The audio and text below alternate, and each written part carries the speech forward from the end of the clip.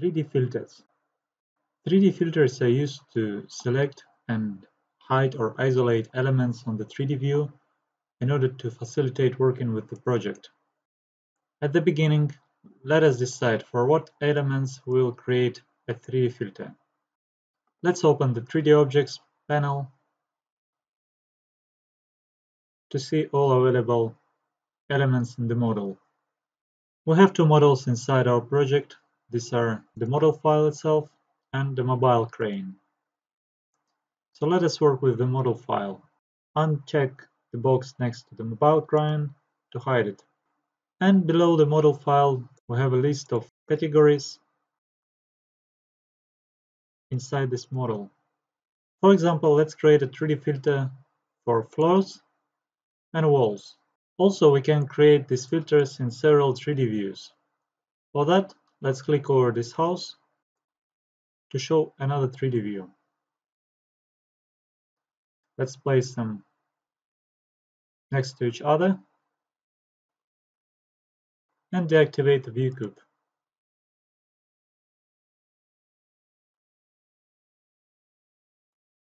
Let's link these cameras.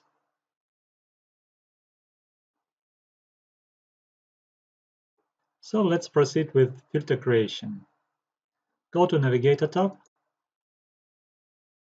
and open 3D filters. As a default, you have a set of 3D filters, but we will create a new one. For that, make a right click in the empty space and choose Add. Let's rename it as Floor Filter. To start setting up filter, we need to choose it and go down. Have a General tab active, and we can filter 3D by name, by task filter, by resources, by last resource status, company, 3D objects, user fields, and user codes. You may choose several criteria at the same time, and as you choosing, you may see that these tabs are appearing on the top. For example, resources.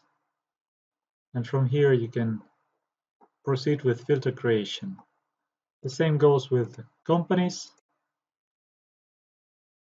and 3D. So let us proceed with 3D. Open the 3D tab and select floors. Also, you can use mark all or clear all selections. But our simple filter is ready now. Let's go up. We can activate this 3D filter in one selected view or in all 3D views. Let us select a 3D view to apply this filter on. It's enough just to click over the 3D window. The name will highlight it in blue, and then select Activate and select a 3D view. And our simple filter has been applied. So you see that all floors isolated. In order to make this filter more effective, we can apply additional rules on filtered and unfiltered objects. Go to the Windows tab and open 3D View Properties. In the 3D View Properties, select Filters, and from here you can readjust visibility and the color for unfiltered objects.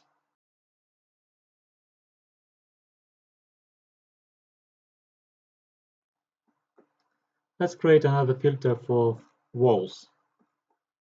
Let's go up, make a right click, add new one. Let's name it Walls Filter. For the walls, we will be using the same 3D criteria. Open the 3D tab and activate walls from here. Let's activate 3D view and activate and select a 3D view.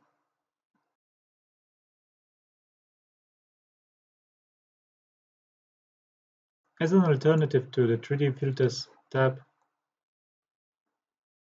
we can activate and edit filters from the 3D views directly.